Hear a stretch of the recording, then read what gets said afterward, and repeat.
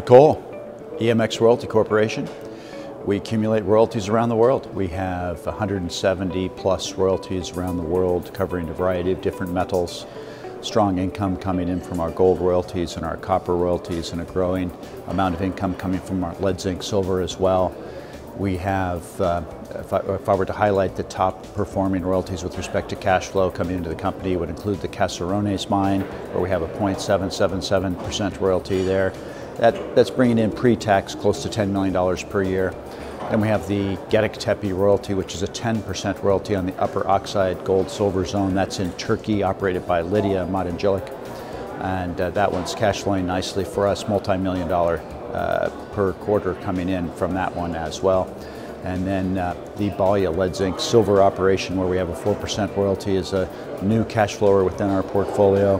And that production there is advancing significantly. I'm expecting about $1 million this year, but next year I think we can double that or more, and it continue to grow in the forthcoming years as well. EMX manages our royalty assets through a group of very intelligent economic geologists that have built this portfolio over the last 20 years.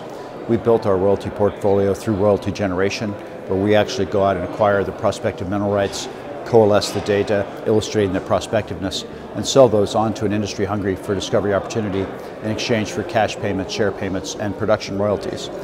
To augment the portfolio that we grow organically through that process, we also buy royalties. The key milestone we're looking for in the near future here at EMX Royalty Corporation is the conclusion of our negotiation with Zinjing Mining at the very important Timok royalty in Serbia. Our long-term growth strategy is to continue to execute our business model of royalty generation integrated with royalty acquisition, and grow the portfolio with an ever-broadening exposure to metal mines around the world. We allocate capital astutely across the royalty sector and have had a long track record of doing so, and we're an excellent company to invest in.